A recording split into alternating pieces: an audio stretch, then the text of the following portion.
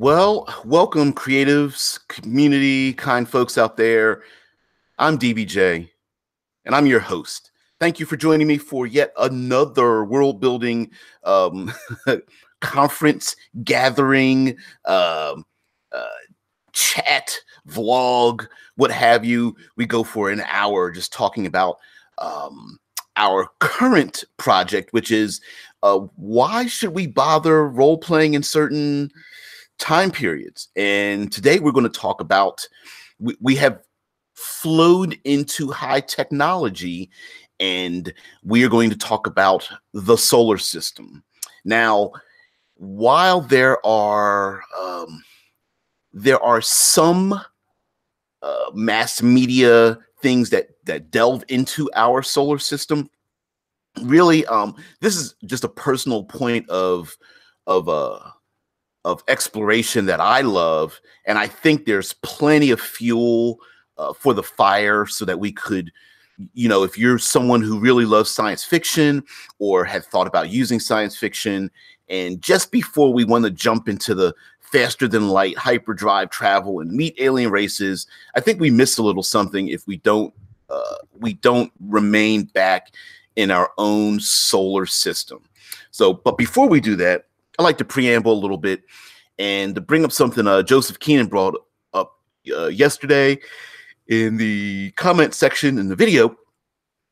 He brings up a major problem that you're going to come across as a GM in science fiction, in anything futuristic, modern, all the way up to your highest science fiction, and that is that's the hacker vehicle problem.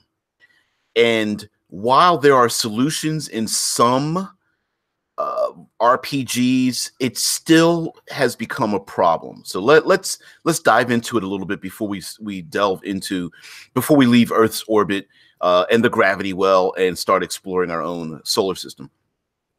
One of the problems with technology when game mastering technology is remembering what kinds of technology are available, not just to the players and what's at their disposal, but what's commonly used throughout your world, whether it's just in Earth's orbit, whether it's on Mars, or what have you. How common is it? How easy is it to fix? How cheap or expensive is it? Who has access to it?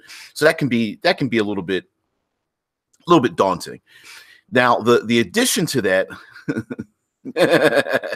Foolish Kiwi says, I want to go back to the time where Pluto is a planet. Nah. Pluto lost his membership rights.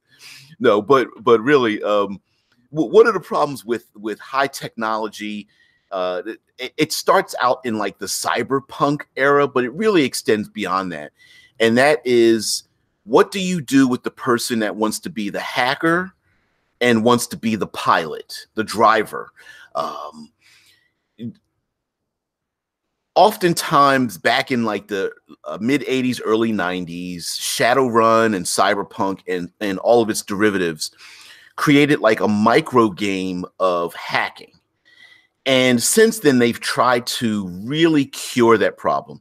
The problem with hacking and the computer programmer is that you have a situation where it's like splitting the party, even if you're standing next to each other. And once you split the party, some players will just be sitting back doing nothing while somebody else performs their specialty. An example would be one player is a sniper, two players are using their guns, somebody draws their sword, they start fighting guards, and the hacker wants to hack into the database. Oftentimes, they tried to mimic this with the reality of what hacking is like, which means that, the hacker gets to make 30 hacking rolls while everyone at the table just twiddles their thumbs because they're in the middle of a firefight. And we all know computers move at, lightning speeds. Or hacking takes 17 minutes and the hacker maybe gets one roll while everyone else gets to make, their 45 gun-toting auto spray, suppressive fire rolls while the hacker sits in the background and twiddles his thumb. On top of that, you have like the pilot, the driver, and what I mean by pilot driver, I'm talking about like anyone controlling a robot, a drone, a vehicle of any type, a helicopter, an aerodyne, a ground-based vehicle, the spaceship, whatever. When you have the pilot tends to be the one making all the piloting roles, and everyone else sits back, twiddles their thumbs. And it sounds really good and looks really good in the context of a book or a graphic novel, something that someone has written, because you get all the preamble for it, the people talking, the manic what are you doing, and don't go that way, and the oops and sorries, and people having discourse with each other. But when it comes to the mechanics of the game and those who are invested in it, they kind of sit back twiddling their thumbs. Well, again, in recent era, they have tried to correct that, especially in like Star Trek, the role-playing games. Shadowrun has changed that, where instead of just making a parody in terms of the gaming rules, right? If I roll a d20 to hit you to try to shoot you with my gun, I should also be able to roll a d20 and do whatever my hacking thing is, or roll a d20 and control my drone. You do get into problems with vehicles, because vehicles travel fast. They're even the most flimsiest of vehicles, like motorcycles or something, still have a little bit of armor protection. You really can't move them around a board because of their speed, and then you have the problem of controlling their actions, and do they spin around? Do you have other people on the vehicle? Are you fighting against chasing or escaping from other people who have vehicles? What do the other players do? You could, in Star Trek, they do have a mechanic where you have someone who's in engineering, someone else who's in communications and sensors, someone else who, the engineering controls how much power goes to the engines. You have one person who's the captain, who decides where all of the numbers go, basically. How much energy do you put into the shields and all that kind of business, who's the pilot and maneuvers the vehicle and that kind of thing. But again, it can be complicated. So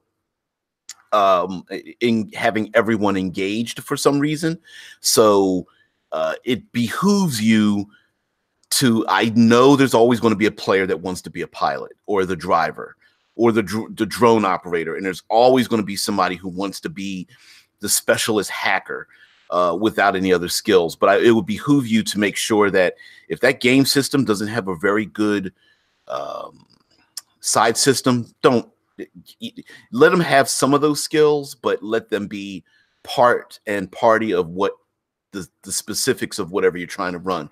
Okay, solar system. That was a preamble. Sorry. Solar system. What do I mean by solar system? Okay, it is the exploration and colonization and exploitation of our own solar system. And so that's Earth, the moon, the asteroid belt, the Mars and Venus, Mercury, our own sun, and then all of the other planets and stellar objects thereof. Dead Man and Storyteller says Shadowrun uses a chase mechanic and has since 3rd edition. Oh, I don't mean yes. Not necessarily, not specifically talking about the chase, but what do the players do during the chase, right? If you have 3 or 4 players and one person is the aerodyne driver, right? They're the VTOL driver. They're the one piloting the helicopter. What do the other players do? Right? What roles do they get to play? Now, of course, if you want to be real dynamic, you let them, fire out the windows or hang off the edge of the wing, or have their own vehicles to pilot as well, and things like that. Like you really have to make sure you engage them, because if the only person making die rolls is the pilot, driver, etc., then what do the other players do if they don't have the ability to like fire out the windows? Let's say, for example, they're piloting through a jungle and there's automated systems trying to shoot at them. And it's just like, well, I get to make my piloting rolls. You guys just sit back and don't do anything, right? And I'm not saying it's good or bad. I'm saying like it's making sure that you don't lose interest from the other players and give them something to do if there's a way to do it, or if that gaming mechanic doesn't have that in it, right? Like Pathfinder has a chase mechanic.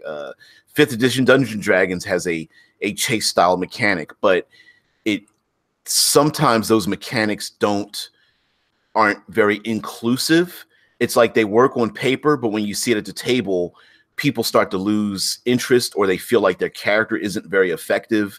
It's like the hacker in a firefight, right? How effective is a hacker if they're the hacker specialists and they're they're the typical, like, nerdy glass sitting in the background pushing their glasses up on their nose, and then it's like the firefight breaks out and they're like, I'm in the middle of a jungle, I don't have anything to do, and so that's definitely a session 0 kind of thing. Foolish Kiwi says, not necessarily splitting the party, but having a ground team and an air team in the same encounter can still work as long as you devote time correctly. Right. And that's just a matter of pacing. Just like in your favorite movie or TV show, it's about flipping the action back and forth. For example, in the movie Star Wars, Rogue One, a Star Wars story, right? You had some characters were the diversion and they were fighting the Empire or on the ground. And then you had a group that left where they landed and became, had a diversion off into the jungle. And then you had the other characters trying to sneak into the information tower to steal something. And then you had the pilots in space trying to break through the force field that was around the world, right? So you had to flip back and forth between each grouping, and the editing, the pacing involved in that, how much time do you spend in each part, is very important. So it's not a matter of that, like, the game sucks. I'm not saying that any game system sucks. I'm saying that as a skill for a game master, it is just ensure that you have something for them to do or engage in, whether the people in the firefight are hanging off the edge of a stolen mechanized robot, or whether the hacker is able to hack into some automated guns so that they can join into the gunfight. Like, just ensuring that you pepper a little bit of things in there for them to do, especially if the hacker who's not doing anything, it's like, what can I do? What can I do? And you're like, you see a remote panel that you have to go over to an interface in, and then you could remotely activate some of their vehicles and have them crash into each other. It's like, oh, great, cool, I'll do that. While everybody else, is firing from the tree line or whatever the case may be. That kind of thing. Controlling, let them control, automated systems inside of a building, or lock doors down or something like that. Yeah, Foolish Q says, give the hacker a little drone can help a lot, especially if they don't, especially if the character doesn't normally have one, right? Like, if you're a character who has a drone and you have maybe a couple of weapons on the drone and you use it, that's yeah, you're engaged in a firefight too. If you don't normally have one, but basically there's something automated around that the player can use as a drone, whether it's got propellers on it or not, whether you could, controlling an armored personnel carrier and controlling it remotely is still a drone of sorts, right? It can roll over enemies, knock down barriers, roll in front of PCs getting shot at, right, and become like cover. So you could really do something like that as well, remotely controlling the helicopter, or like that the armored personnel carrier, and pop the doors open so an injured PC could jump inside of it and then go, be protected from gunfire and heal themselves, or find a first aid kit inside of it. Like, you can really do things like that. If Foolish Kiwi says, a drone that can force jack into other technology as well, right? Whether remotely or the drone lands on something and can remotely control that, just to give the player something to do. And of course, all things in moderation, right? The balance is, do you give the hacker a greater ability to cause more havoc than the other players? It's just all a balance. Sometimes yes, sometimes no. But so when we talk about the solar system, let's get back to because I'm squirreling. The solar system, I think oftentimes the stories that are often told about our solar system are very small, right? The Martian is the Matt Damon movie where he lands on Mars and then has to survive, or Gravity. Someone goes in outer space and an accident happens, and then a series of accidents happen, and they have to survive. So a lot of solar system stories are told with very small groups of people landing somewhere as colonists, and something happens. You know, the oxygen runs out. There's something pierces the hull. Food starts to run out, or someone goes crazy in their little hovel or whatever have you after colonizing. But I think what tends to not be explored. The Expanse is. I was just going to go to the Expanse. Thank you, Dead Man. The Expanse is one of the best examples of a fully realized solar system society, in which you have different people and cultures, different stratas of society, whether they're space miners, space elevators, spaceships that float around, the realities of having a space station impacted by a meteor strike moving at 50,000 miles a second or something. Yeah, the Expanse is great for that. And I think that there's plenty of opportunity to just explore our own solar system in your own world setting, right? You could have a thing where Earth is empty, i.e.,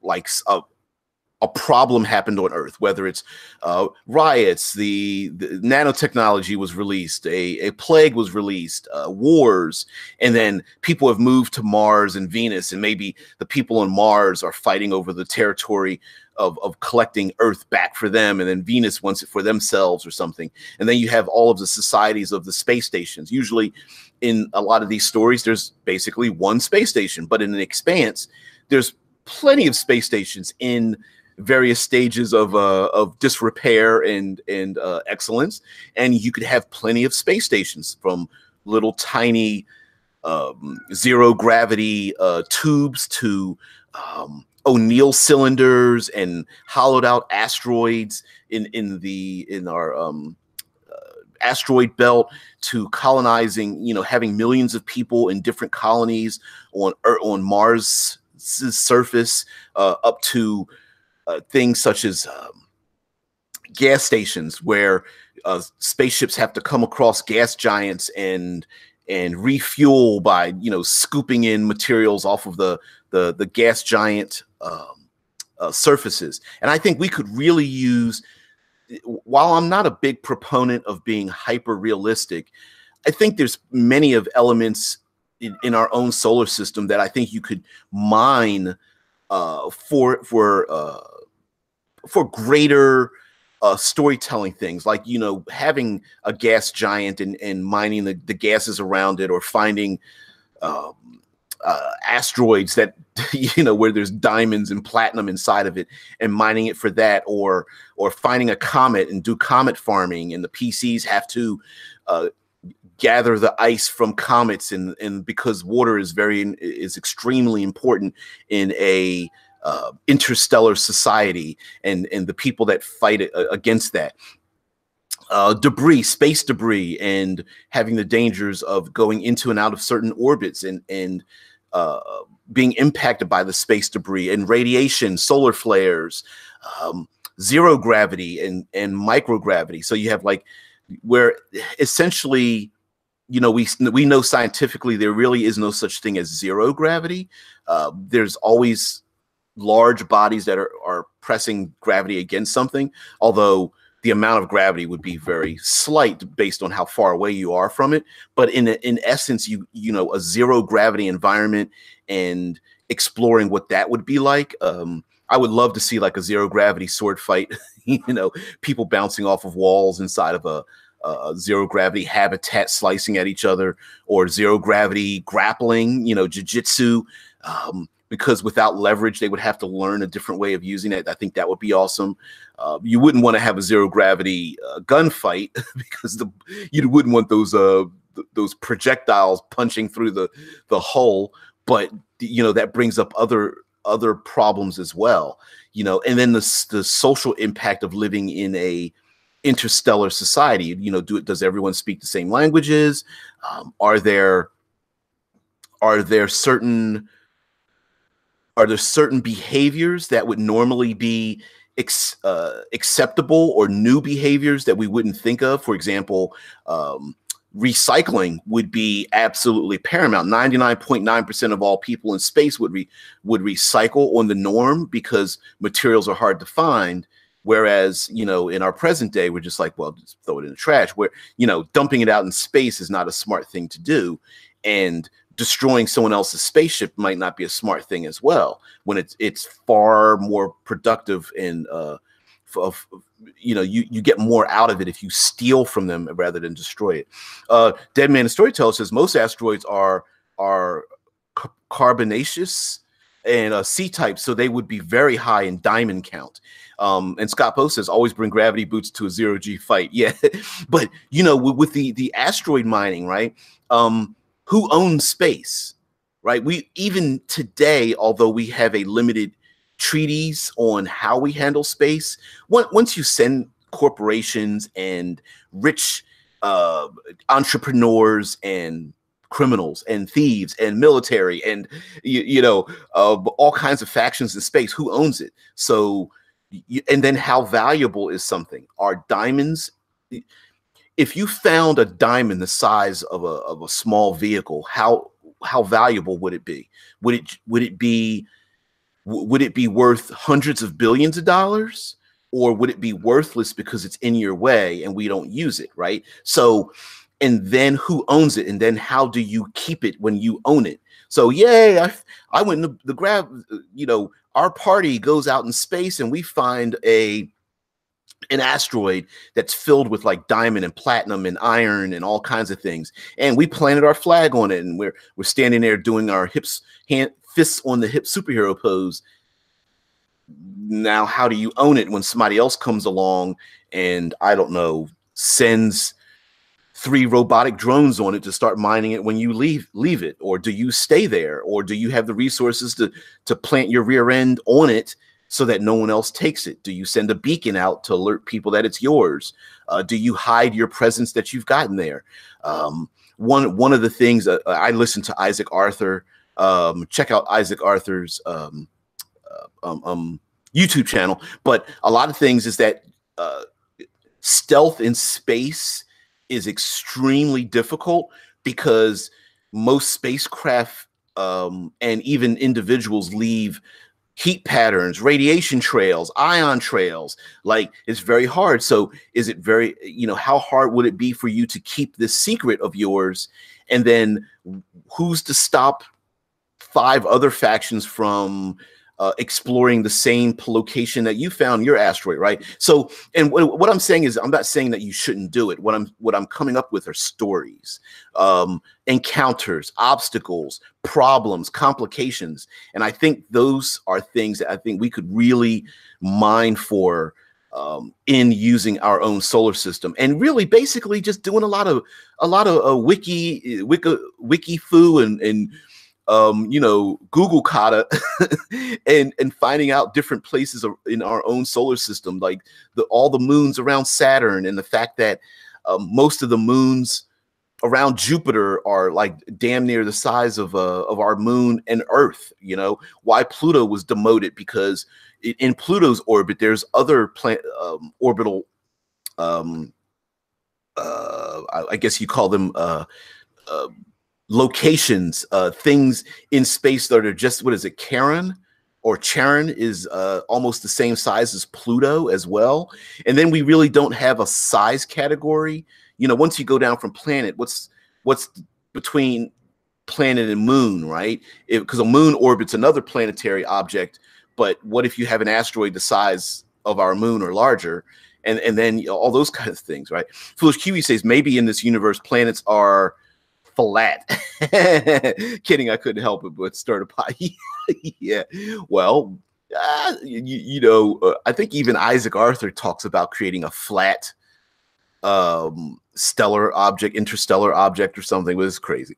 But yeah, Dead Man says dwarf planets. Yeah, I mean, and living in and around dwarf planets, how much space can they hold, right? So Earth is large, but 70% of it is water. So we don't live on the entire surface of Earth.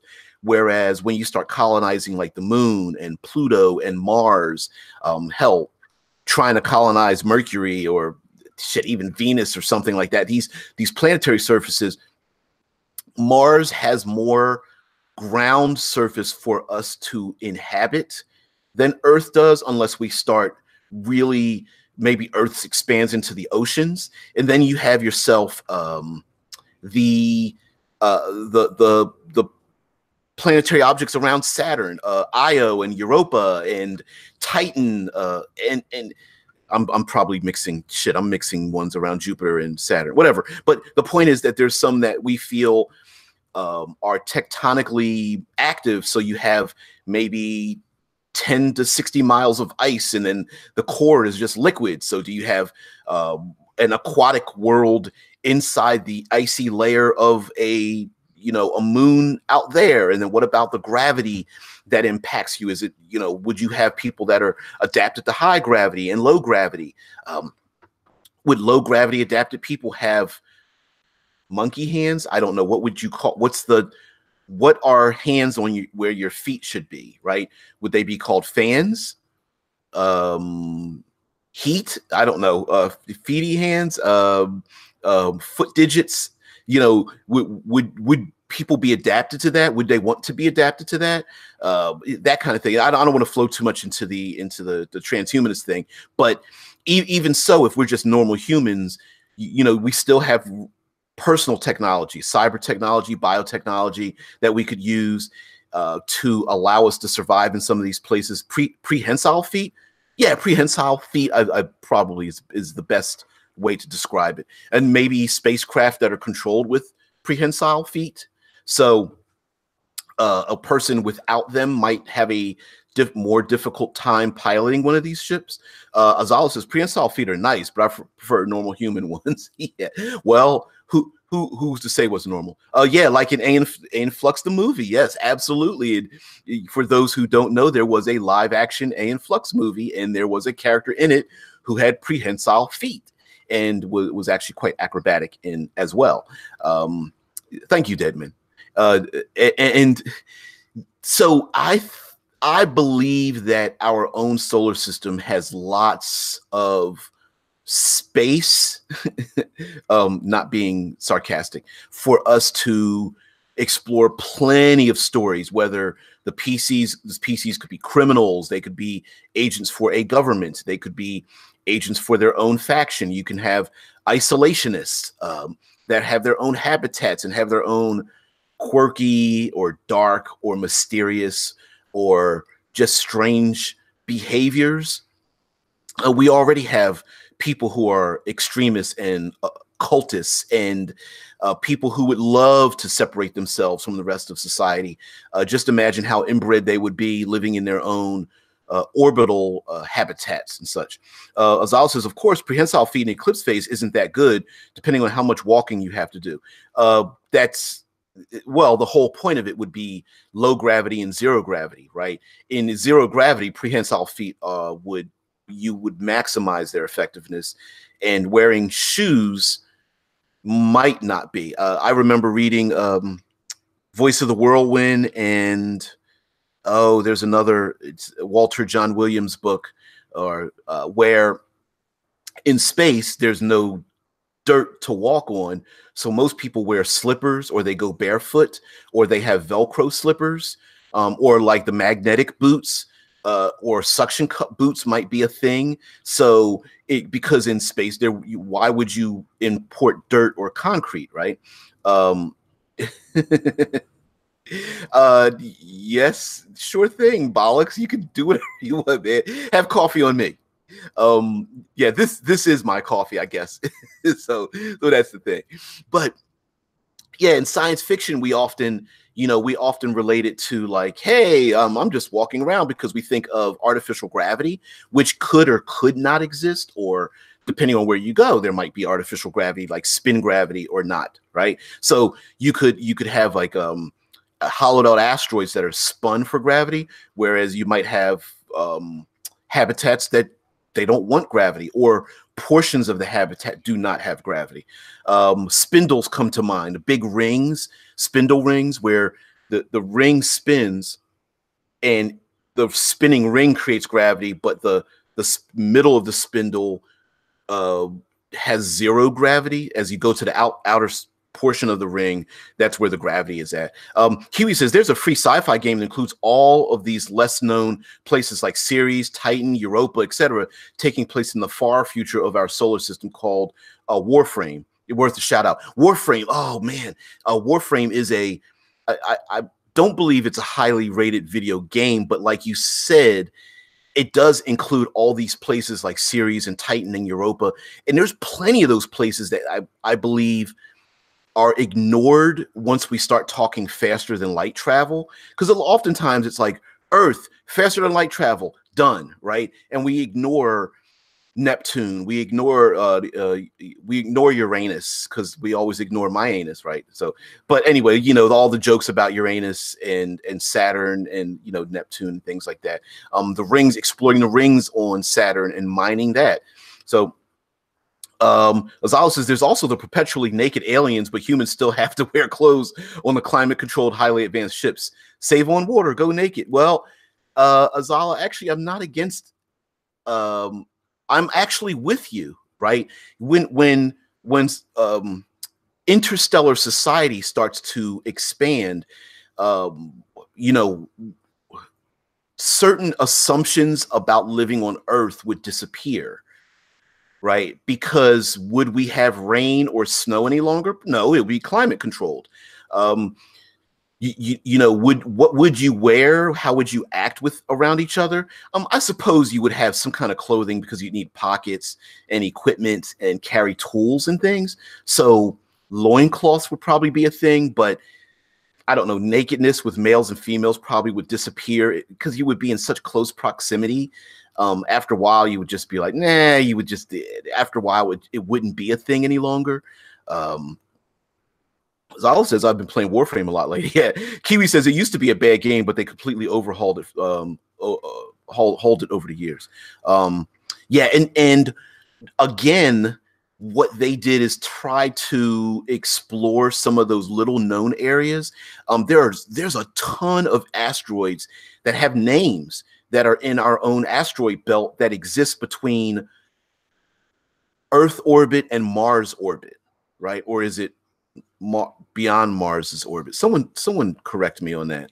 Where the, because I don't have my stellar map nearby. Anyway, Dead Man Storyteller says, or Taurus habitats, a ring of connected habitats, and there's plenty of habitats that are, I think, would be fun to like explore / destroy. You know what I mean? Like, oh, it's between Mars and Jupiter. Thank you, Tesla. Dead Man, you should have been on that. Failing on that. Bad, Dead Man. Bad. No, I'm just messing with you, dude. No, seriously, I am messing with you. But yeah, thanks. The sarcasm is not lost on me. Anyway, but Dead Man brings up the Taurus habitats, right? So okay, let's do a real quick. Let's see if we can encapsulate a ton of different habitats. Okay, so we have tin cans. Tin cans are what we're using today. So a tin can is basically a zero gravity thing. Everyone lives on the inside of it. There's no gravity. Usually they're not very big. Then we have tin cans spun. So you spin the tin can, and the larger you make it, the greater you can have the gravity on the outside of the tin can. So instead of a tin can with like 3 people, you have a tin can that can hold 10,000 people. In essence, a hollowed out asteroid, you spin it, and then you can grow grass and have lakes and things on the outside of it. And when you look up, you're actually looking up at the inner surface of like a hollowed out asteroid. Then there's a built hollowed out asteroid, which would be like an O'Neill cylinder. So it's basically a giant cylinder. You spin it, you live on the inside. Now, to get sunlight, there are some cylinders that have land, like a candy cane is the wrong way to think of it. Imagine stripes, but the stripes are clear glass alloy and then land, and then clear glass alloy and then more land, and clear glass alloy and then more land. So you have a bottle that spins, and the clear glass allows stellar light to pass through it. So each continent would basically be a strip of like rectangular land based on how, and then based on how big it is, it would allow light through it. And then there's the idea of course, the torus, right? Which is what Dead Man brings up, which is the classic idea of a spinning top, where you have rings and you can stack rings. So you could have multiple rings, each ring representing something. Whereas you could have farming or medical or engineering and the rich habitat and the vacation ring or what have you, and storage. And then you could have those rings spin for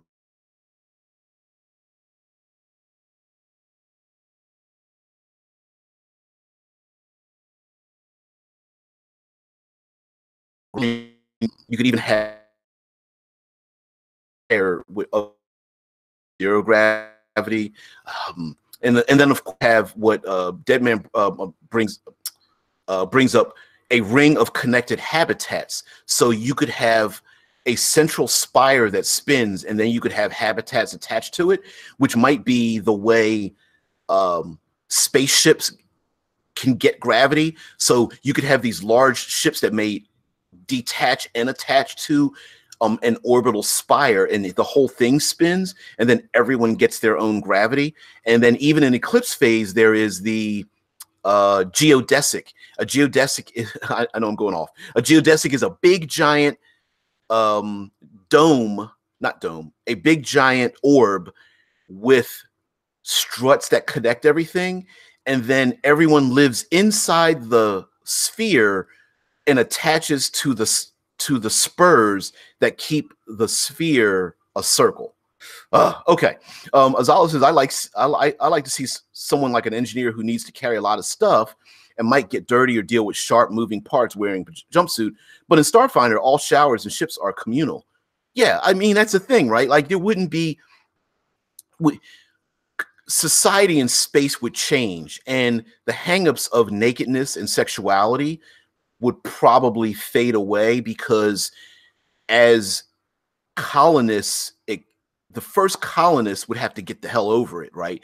So the first 10 colonists, the first 100 colonists, first 1,000 colonists, the idea of using communal showers would be a thing, because space would be at a premium, and you're just like, get the hell over it, man. Move over the side. Come on, lady. Look, I'm just trying to, wash my gonads here. And then how would people deal with that? They'd be sleeping on top of each other and things. So that would fade away, and washing things would or would not be a thing. People would sweat, their own body would flake off things, but they wouldn't necessarily get dirty from the outside. Well, grease. Yeah, okay, I see grease. But you always hear the idea of like the sonic shower head, or you have to zip yourself into a bag or a tube so that any kind of moisture or water or way to clean yourself would be recycled and stuff. So yeah, and you could think of all those things as well. Foolish Kiwi says, ooh, maybe the stellar glass is tinted and only lets different spectrums of light through, allowing different biomes and plants to thrive. Yeah, it's and that's the real thing, right? Like you could have a habitat that allows like certain types of ultraviolet light through, and or enhance light to allow it to pass through. I don't know what it would be, I guess clear aluminum, or come up with some material that is clear. If you do some Google imaging, you can come up with habitats that are like strangely shaped, or go, oh, I hadn't thought about that. And Uh, a dog says, I like the idea of climate controlled jumpsuits. Think air conditioned undies, DBJ. Yeah, no, but that would be a thing, right? I mean, especially if you are living in a space habitat that isn't fully, um, that's more explorative. People would just remain in their spacesuits, and their spacesuits would just be like self-cleaning. Exactly.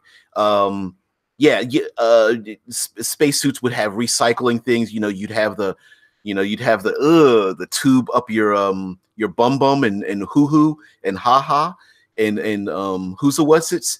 You would just go to the bathroom in your suit and just recycle. Hell, in Dune, the Fremen wore those skin suits, and the skin suits it had a recycling thing where you would drink your own urine and sweat. And to us, we go, oh, that's disgusting. But in space, they actually drink their own recycled urine, right? Filters out all the impurities, leaves the water left, and you drink it. So that would be a thing. Now, depending on how big the habitat is and how, what would you say, how settled the habitat is as well, people wouldn't always walk around in spacesuits. Maybe it would start to reduce down to jump suits, so the classic space suit where all you have to do is attach your helmet and you can survive in a vacuum might be in, more engineering or colonist settings. Whereas, the fifth, habitat on a Martian, built a dome built over the fifth Martian impact crater, and another million people live there. You're probably walking around in regular clothing and probably just slippers or something like that, unless they left it dirty and dirt instead of maybe growing grass or something instead of roads or whatever. And you come up with so many other things, such as how deeply do you, like we're talking about habitats floating in space, but there's also planetary habitats, right? Dome cities over impact craters, cities built down into the crevices, giant crevices, like vertical cities that are easy because the gravity is light. We have orbital rings, right, where you could build a ring around a moon and then launch off of that. I mean, even in Isaac Arthur's series, a great way to leave Earth would be to build a giant orbital ring around Earth, take a space elevator up to the orbital ring. The ring is logistically spinning faster than the planet Earth. So you could launch a ship by just detaching it off the edge of the ring, and then the ship would go flying because Earth is spinning so fast. The ring is bigger than Earth. The ring is spinning fast, and it would just launch a ship off into space. So you have all of those complications to deal with. And I would love to deal with the complication of having a running gunfight inside of a spinning habitat where the edge of your vision goes upwards instead of the horizon disappearing downwards. So in other words, someone could run away from you and you actually might get a better shot at them as they run away from you and curve upwards. And it depends on how big the habitat is, right? But they curve upwards, so you get a better shot at the roof of their vehicle maybe while you're chasing them because they're curving upwards or something. That would be kind of odd, but that'd be kind of cool too. Bog says, dig this. Vibrating suits attuned to chakra points for keeping the body and mind integrated most effectively and efficiently. Working on this idea right now. You've taken it to like a spiritual level. Whether real or not, I would presume people would do that anyway, right? People wouldn't lose their spirituality simply because they are in space. I think that would be a thing. And if it's true, that could be your reason for having very minor up to major, like maybe psionic abilities in your world. Maybe people were able to put themselves in suspended animation or read people's thoughts by touching their head or separating their consciousnesses and things like that. If we want to go really crazy with it, yeah. Foolish Kiwi says, "Cool for space monks." Yeah, I absolutely believe that. Bollock says I use by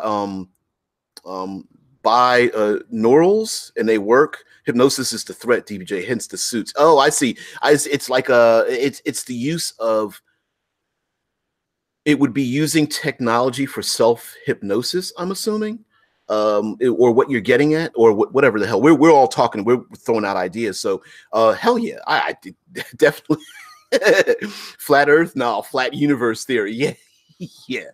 But yeah, we don't want to piss off the flat earthers, man. But hence the idea that you could, okay, so what kind of adventures could we have here, right? I love the idea of the explorative nature of it, meaning not exploring like, we're going to explore another world, but I mean like needing, you know, having a mission where you have to use your magnetic boots and walk on the outside of a habitat to break into it, or hanging on the outer skin of a spacecraft when it comes into when it's starting to dock, or having to travel across the desert-like expanse of Mars to get to another habitat, or using a tunneling machine in the moon to get to someplace else, or having having a firefight or something with an enemy, and then finding out that a solar flare has gone out and everyone has to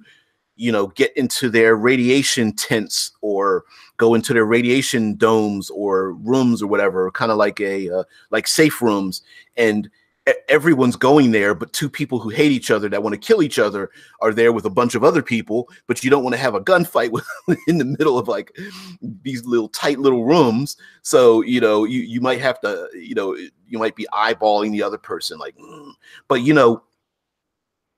I brought up one time when we were talking about during Future Fridays that messing with the HVAC system, the messing with the wow, my brain just went, messing with the homeostatic air and water and systems, life support systems in a habitat might be that might be a capital offense, right? Just playing with it, not even just trying to sabotage it, but just like messing with how the pumping something through the air ducts or whatever, which might sound cool for a spy, I would say that would be a capital offense, because you could kill everyone on a habitat, and they might just take that quite seriously. Dog says, to shield people from succumbing to hypnosis and chi attack by predators, the suit keeps the chakra point stabilized. Oh, from outside influences. I get it. Okay, that's cool. I like that idea. And that might be a thing, right? Where, especially if you have high enough technology, well, that'll have to be, we'll do that for tomorrow, because you might have AI that has high enough technology that they can read people well enough to essentially hypnotize them. We'll get into that in memetics, but we'll get into that. A foolish Huey says, going to Pluto only to realize they revoked planet status to push it away from public attention because it has some insane resource or life form or bacteria. Bollocks is just saying. But yeah, I mean, the the idea that the downsizing of Pluto because there's something going on there, and that's, space is huge, right? There's a lot of traveling around our solar system might not be as efficient as we would like it, especially if we don't have faster than light travel. So evil experiments, experimenting on innocent people, cloning experiments, experimenting on AI, trying to put down, maybe there's a mutiny or there's a riot or something, and trying to put that down would be very difficult, because it would, the colonization of space would be like the exploration of our world during the exploration times, right?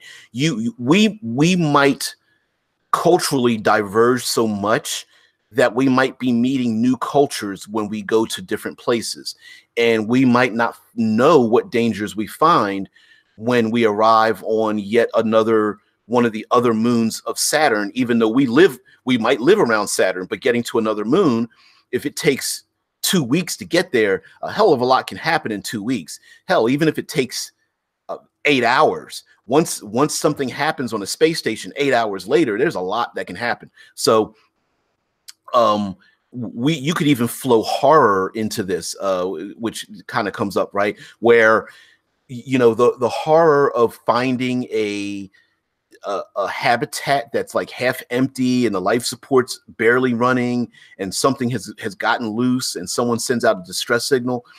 Definitely a great opportunities for storytelling. Foolish Kiwi says a new planet or giant object entering our solar system in an oddly peaceful integrated orbit.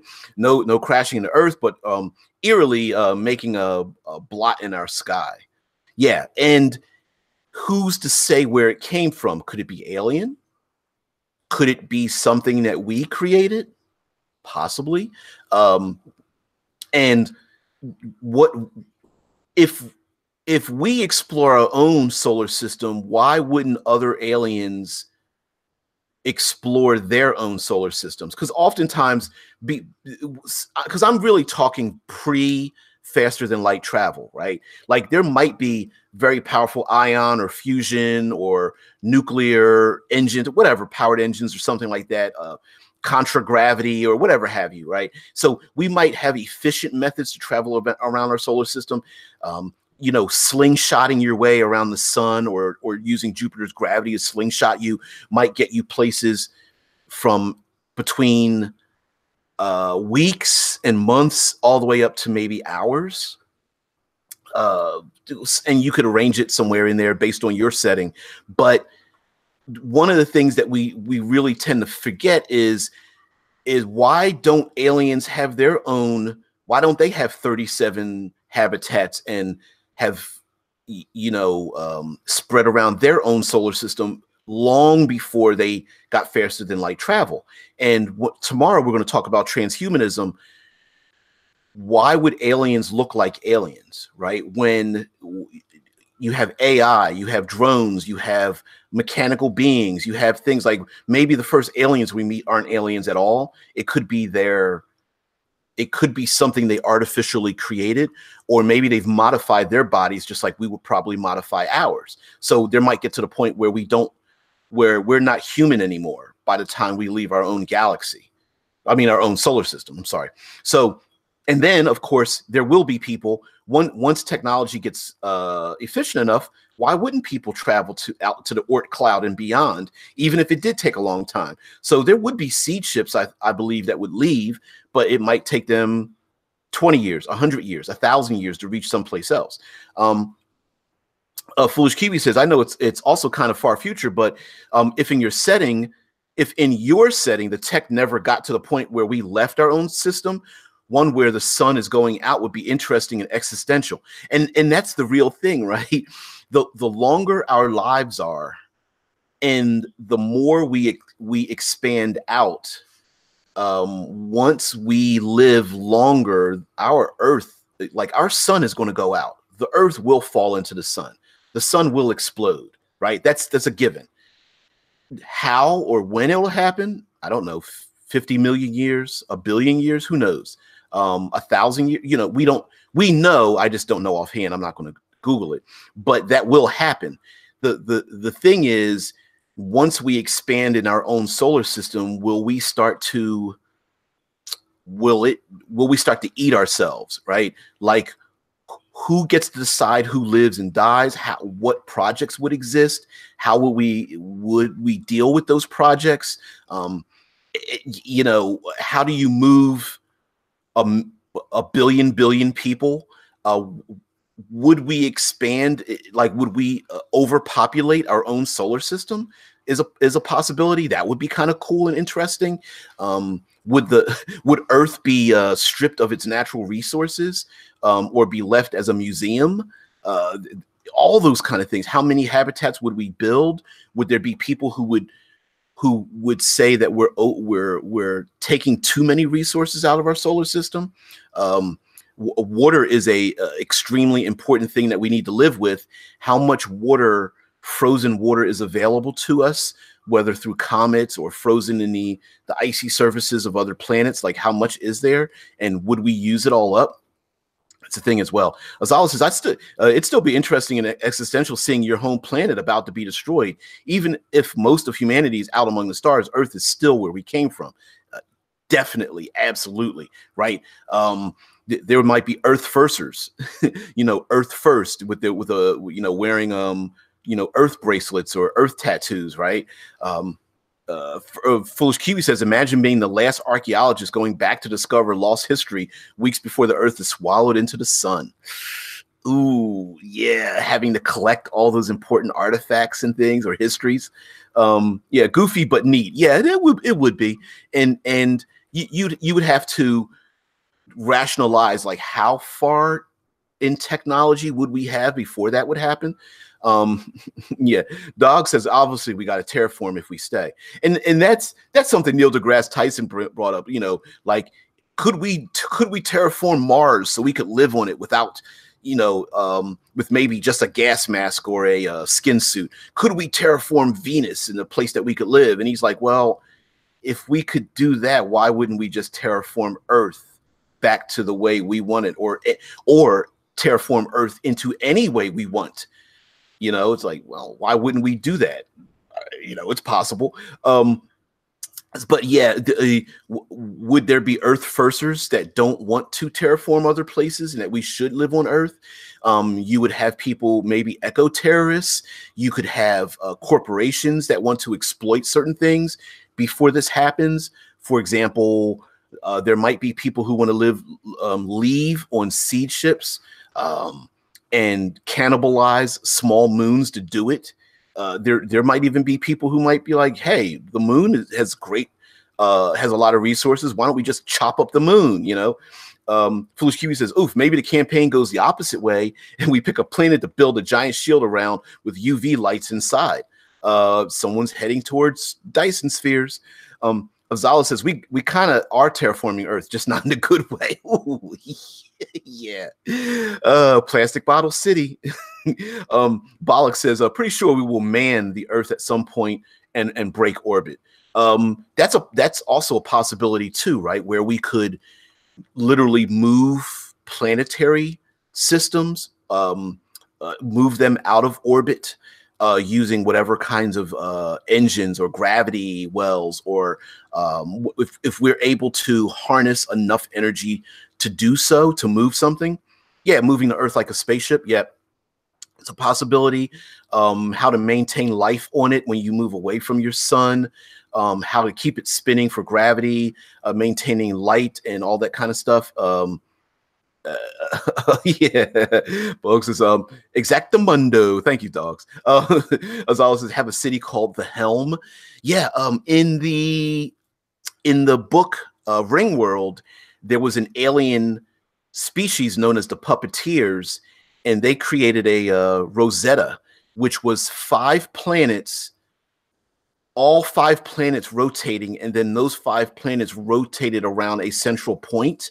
So they used the gravity of the 5 rotating planets to keep the rotating planets in motion, and then they moved them out of their own galaxy, their own solar system, so that they could live. And the reason was because they knew the galactic core would explode in 50,000 years, and the Puppeteers were extremely paranoid, and they were like, we're getting the hell out of here.